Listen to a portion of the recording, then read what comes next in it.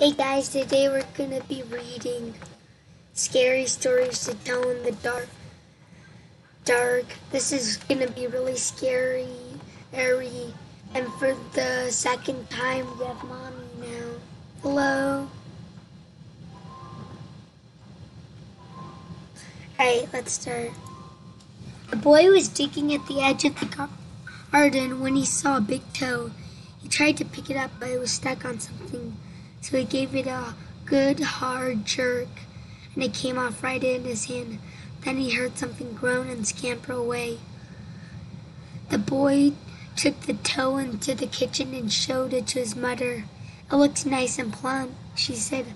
I'll put it in the soup and you'll have it for supper. That night his father carved the toe into 3 pieces, and they each had a piece. Then they did the dishes. When it got dark, went to bed.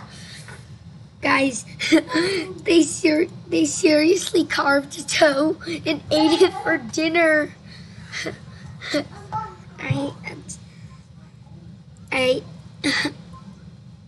That night the boy fell asleep almost at once, but in the middle of the night, a sound awakened him. It was something out in the street. It was a voice, and it was calling him. "Where's my toe?" it groaned. When the boy heard that, he got very scared, but he thought, it doesn't know where I am. It will never find me. Sure, it won't never find you. Then he heard the voice once more, only now it was closer. "Where is my toe?" it groaned. By the way, guys, we're gonna be doing this until 7:55. Thanks for 9 subscribers.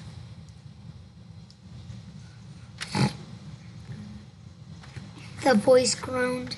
At this point, paused, then jumped at the person.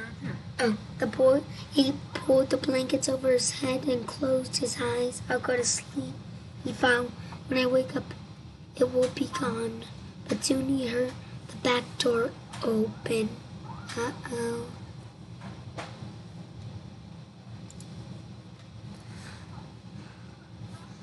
And again he heard the voice. "Where is my toe?" It groaned. And then the boy heard footsteps in the kitchen. We're gonna pause. Alright. The boy heard footsteps move through the kitchen, into the dining room, into the living room, into the front hall. Then slowly they climbed up the stairs. Closer and closer they came. Soon they were in the upstairs hall. Now they were outside his door. "Where's my toe?" the voice groaned. His door opened, shaking with fear. He listened as the footsteps slowly moved through the dark toward his bed. Then they stopped. "Where's my toe?" the voice groaned. At this point, pause. Then you got it.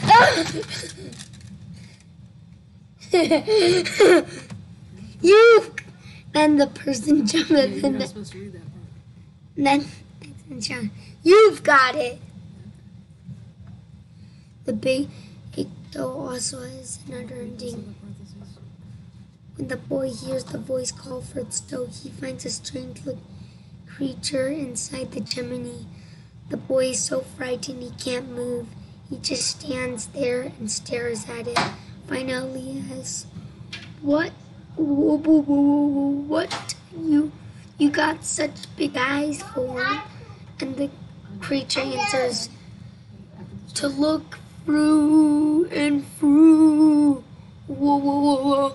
"What you got such big claws for?" "To scratch your grave."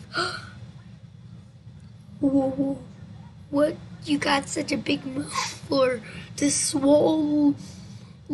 Oh, you hole. Whoa, what you got?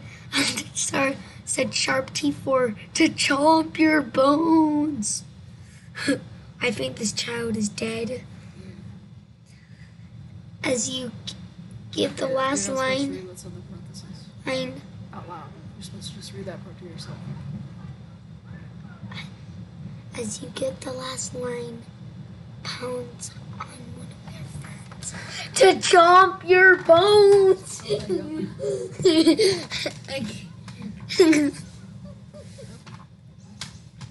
What? The script said so. Chapter 2, The Walk. My uncle was down a lonely dirt road one day. He came upon a man who was walking down the road. The man looked at my uncle, and my uncle looked at the man. The man was scared of my uncle, and my uncle was scared of the man. But they kept walking, and it began to get dark. The man looked at my uncle, and my uncle looked at the man. The man was very scared of my uncle. My uncle was very scared of the man. But they kept on walking, and they came into a big woods. It was getting darker, and the man looked at my uncle. My uncle looked at the man. The man was really scared of my uncle. And my uncle was really scared of the man, but they kept walking down into the woods. They went, and they went. It was getting darker, and the man looked at my uncle. And my uncle looked at the man. The man was Bones! The man was scared and terrified. My uncle was terrible, scared of now. Yeah! Now scream.